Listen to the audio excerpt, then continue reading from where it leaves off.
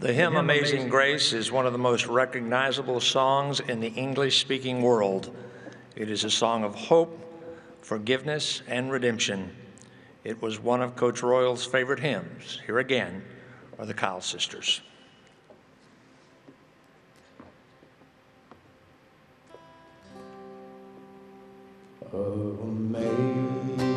Amazing grace, how sweet the sound that saved a wretch like me. I once was lost, but now am found. Was blind, but now I see. 'Twas grace that taught my heart to fear, and grace my fears relieved.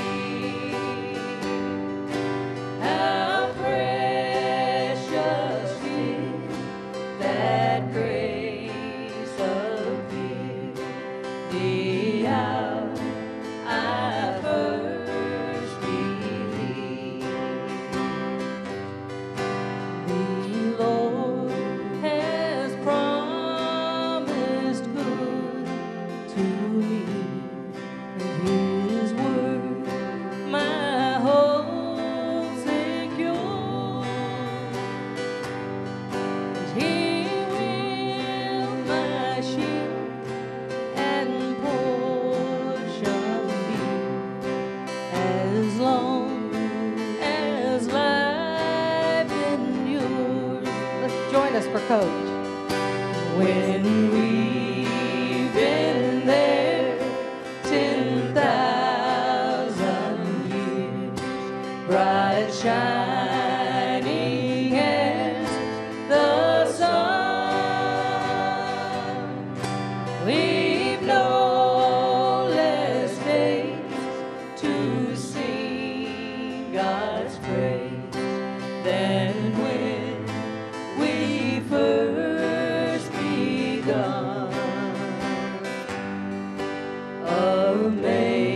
Amazing grace, how sweet the sound that saved a wretch like me.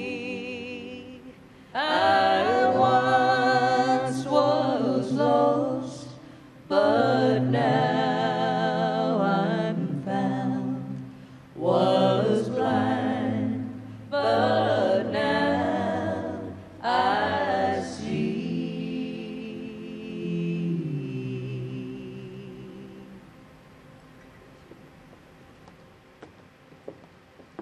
And Bill, Chad Hudson is with us. Chad Hudson.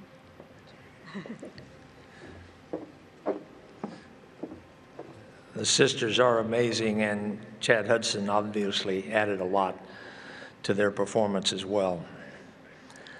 To say that Coach loved the game of golf would be an understatement, and to define his love for our next speaker would be impossible.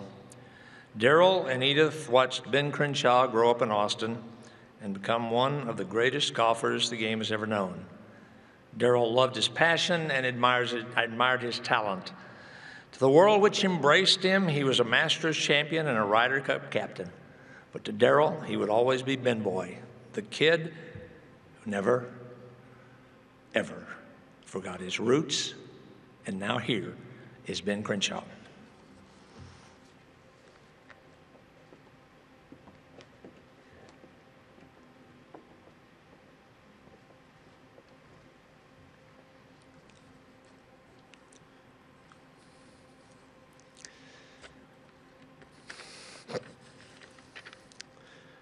I feel like I lost a part of my life last week. I think Johnny Johnson said that. I think it said it best. I grew up in the shadow here of University of Texas. And I count my lucky stars about so many things growing up here. My mother and dad, my dad was a lawyer here in Austin, and my mother was a school teacher. She was a sixth grade school teacher who taught David. But my father, who was a lawyer here, fell into a group of friends, one of them named Wally Scott, the other one Frank Denius, two of the biggest Longhorn supporters ever. And we grew up around all the coaches' kids. And during that time, I was very young. One of my earliest recollections was sitting in the knothole section in the north end zone when we played Baylor in 1963.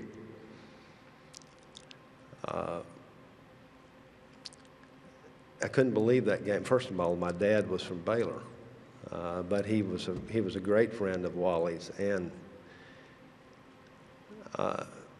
Duke Carlisle came out of nowhere to make that interception. It was the most unbelievable thing I ever saw. But that, you know, we won the national championship that year. But when Darrell got here, he changed things, changed the dynamics of Austin. He changed the way of athletics at the University of Texas. And he was so successful right off the bat that all of us, all of Austin and the state of Texas was swept up in his success. I kept growing up and we kept winning games around here. And then it culminated in the 1969 and 1970 national championships. And it got to be so almost commonplace, we knew we were going to win. But it was Coach Royal and his coaches that imbibed in their players such, let's say, following of what they wanted to achieve on the field. And what a team. They always, when they took the field, they looked like they were rested, ready, and proud to play. A force to be reckoned with. You know, winning the 3 national championships, culminating in 69 and 70, I was just old enough I was signed to a 4-year scholarship here at University of Texas to play golf. And maybe part of that winning tradition had something to do with Tom Kite and I helping to win a national championship in golf in 71 and 72. But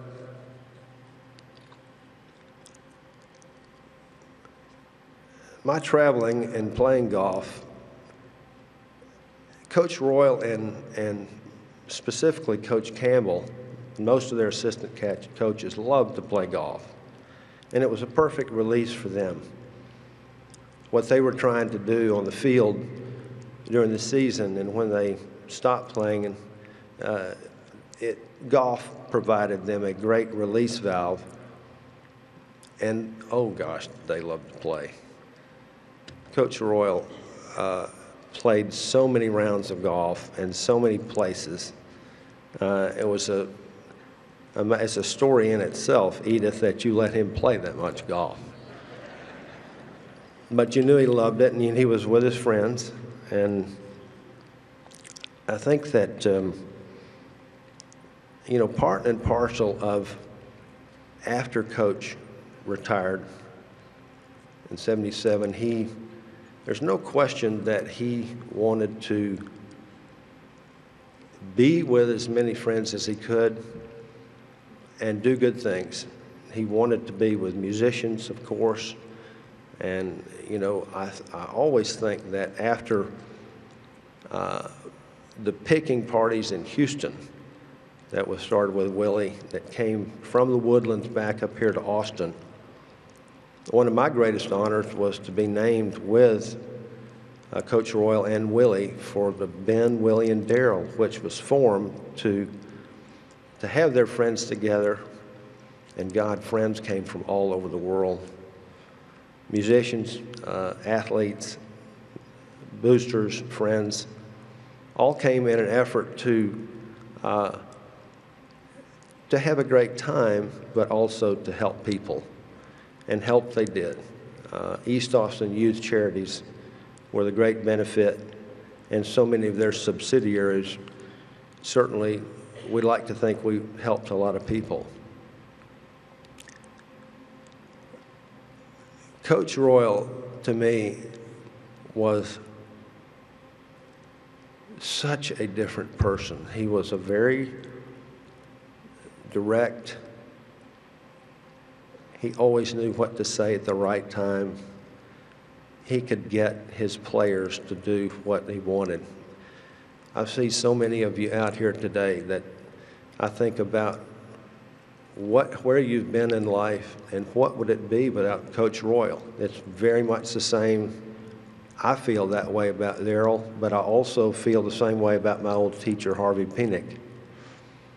One day, I was watching Coach Royal up on the practice tee, and he was practicing with his swing, and Harvey looked like, he said, I don't think Coach looks right. So I'm going to go there and talk to him. So he went over there, and he could tell right off the bat that someone had told him to swing a certain way. And he said, now, Coach, somebody has told you if you could hook the ball, you could get 15 or 20 more yards. Is that right? And Coach said, yes, sir, that's right. And so Harvey said, Coach, that's not you. You should aim a little left and let that ball drift a little bit to the right. So I guess in some ways he turned the table and said, you need to dance with the one who brung you.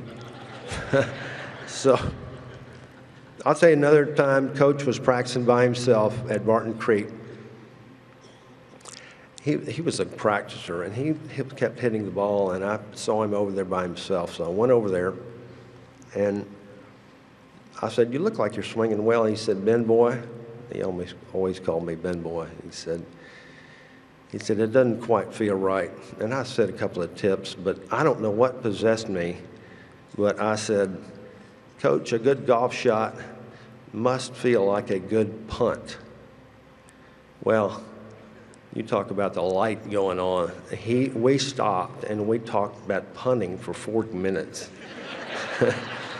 Because I knew that's how he and his brother grew up in Oklahoma. They didn't have anything but a football, and they kicked it all the time.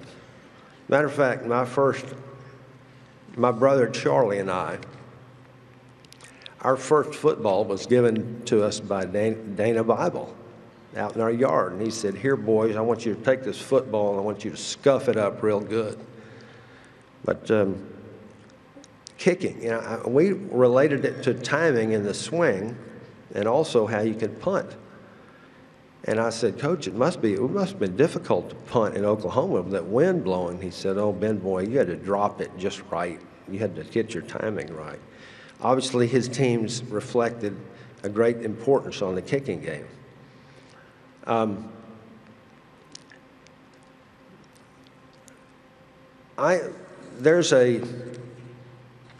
One of the greatest sports writers of all time was Grantland Rice, and his publications were well known in the 30s, 40s, and the 50s, and his habit was to write verses.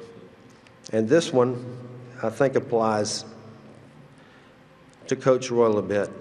It's called Past Glories. Dream, if you will, of the fame that once made you one of the upper set, but only remember, they rarely remember as quickly as they forget. Too many have rushed to the heights that you surrendered that only the mob can see. So please don't expect you can ever collect for the fellow you used to be. You had your day and you had your glory, but time sets a dizzy pace. They filled the gap in a blasting hurry the second you quit the race. Take it out in dreams if there's nothing better, for the old cheers loud and free. But please don't expect you can ever collect for the winner you used to be. That doesn't quite Coach Royal retired on his own terms and never looked back. He was happy about what he achieved. And with Edith, you made a fabulous, fabulous team. You allowed him to do all those things. I loved Coach Royal and everything that he stood for. May he live in our hearts forever.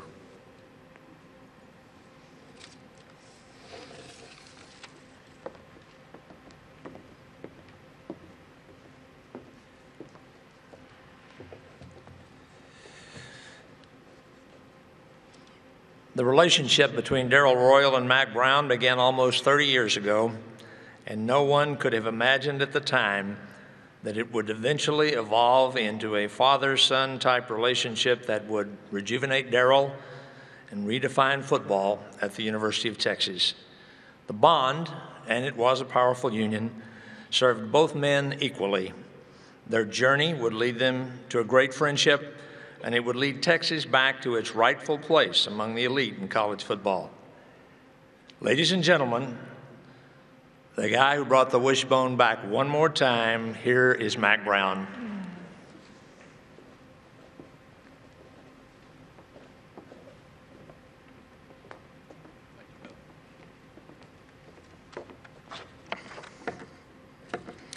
I know first that Coach would think we all are a little bit over the top because we dressed up and we put on a coat and tie, and he would not like that. He'd rather be in blue jeans and tennis shoes.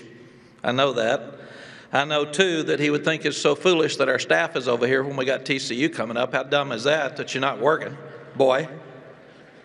Because I've heard some of that without question. Miss Edith asked me to talk about lessons learned from Coach in my 15 years here. Gosh, that'd take years, not just today, but I'm going to try to put it in capsulized form here for all of us. The most amazing thing to me about Coach, which I loved, is he took very complicated things and made them seem simple. And I would be sitting around worried about things, and I'd ask him about them, and he would come back and say, no, you're at the wrong place here, let's do this. And I'm Diane King Hall from the floor of the New York Stock Exchange. Well, blue chips are holding on to gains this afternoon, but they are off the highs of the session. Let's go through all the numbers. I just don't. And it made sense to me because I love to fish. I thought, what a great day that is. So it made you feel really, really good. I met Coach back in '85. We were at Tulane. We were struggling. And Mr. Jamel, who couldn't be here today and is watching, wanted me to tell this story. And it's not about Tulane. It's not about me. It's really about Coach. We brought him in as a consultant. We just dropped basketball at Tulane. We had 45 players on scholarship, and 41 of them were on academic probation. So it wasn't good.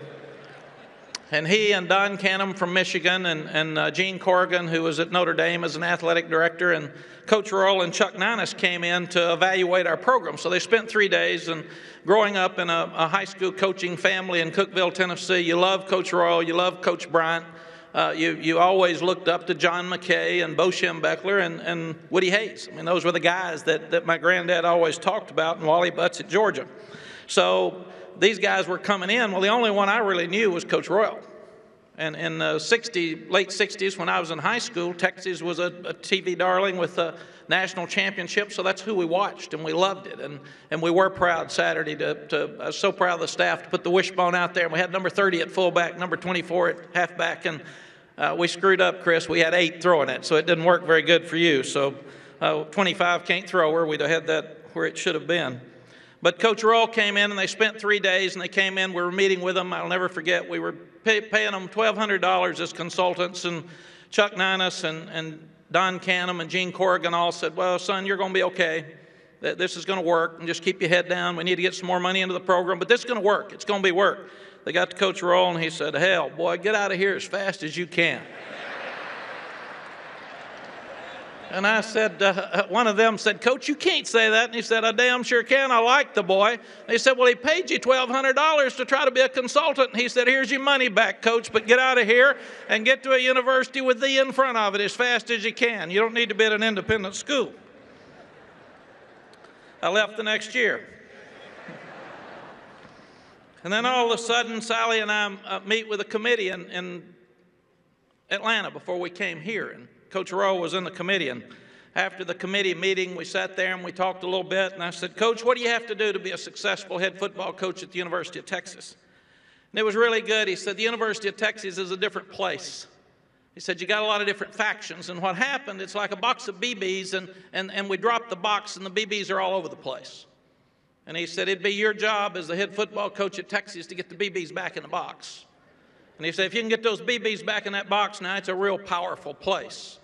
And that made a lot of sense to me, too. I can see BBs got scattered a couple of years ago again. I'm trying to get them back in the box. That's just what we do around here. So all of a sudden, I said, what else, Coach? And he said, you got to reach out to your lettermen. They're the ones that built the place. And don't you ever forget that. Reach out to your high school coaches, because they're the ones that send you the great players that they've coached in this state.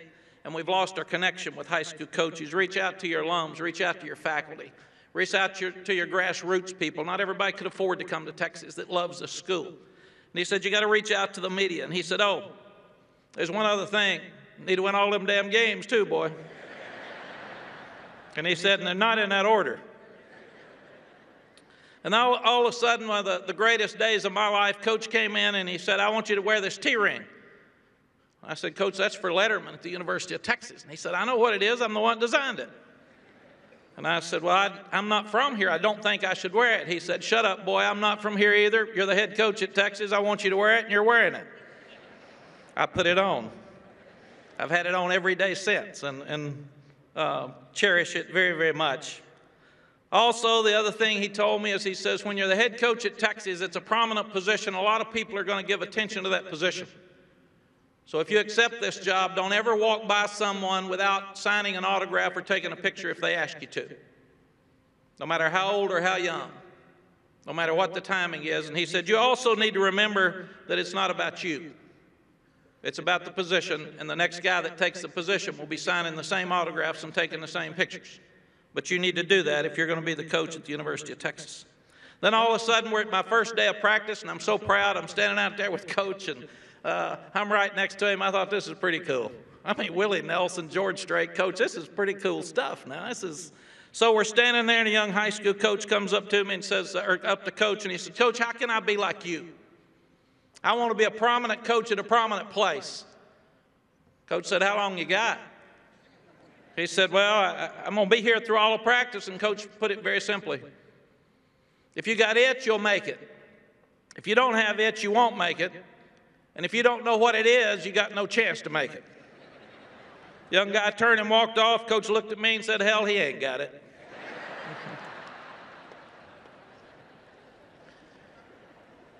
And Ben was talking about the kicking game. You did not want to get in that discussion now. We had 3 blocked punts against NC State and lost the game my second year here.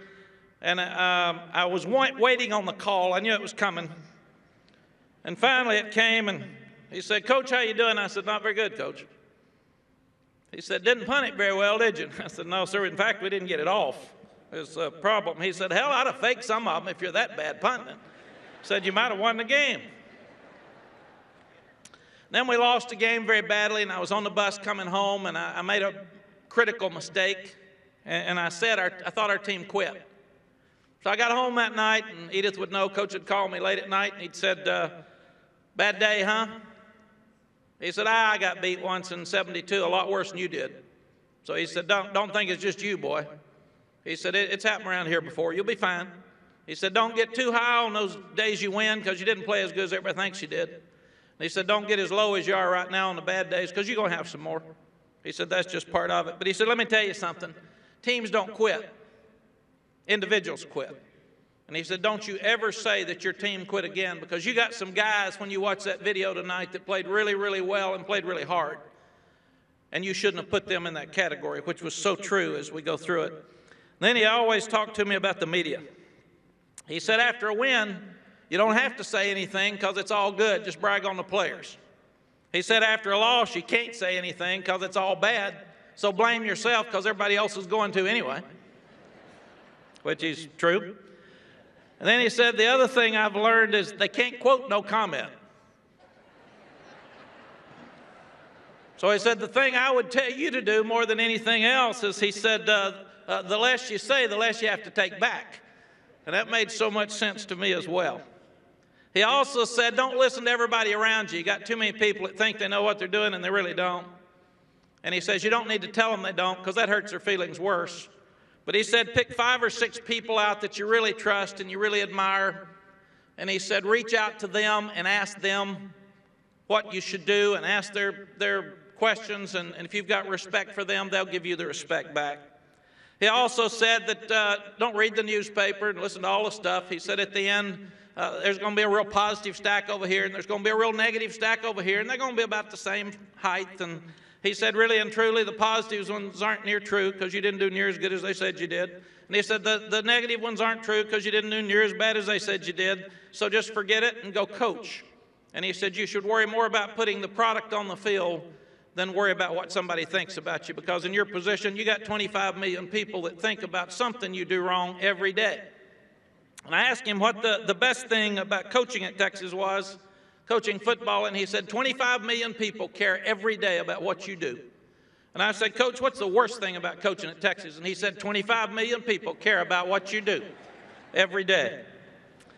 And then lastly, Sally and I have had so many wonderful things that have happened in our lives since we've come to Texas. None more important to us than having Edith and Coach in our lives. I'll never forget at the national championship game, we beat USC, and I asked Bill Little to go find Coach and Miss Edith, because I wanted them out there with Sally and I, because they are the University of Texas football program. And as you would figure, Coach says, nope, not coming out there. It's your time. You enjoy this. And we got back to the dressing room, back to the bus, and Miss Edith had taken a roll of tape. And we had this big truck out there that took all of our equipment, and it had 3 national championships, and she had taken adhesive tape that she'd tape ankles with, and she'd taped a big 4 over the 3, and she said, now we have 4 national championships. Edith, we love you. Coach, we love you. We're going to miss you so much. Rest in peace, and thanks for all you've given all of us.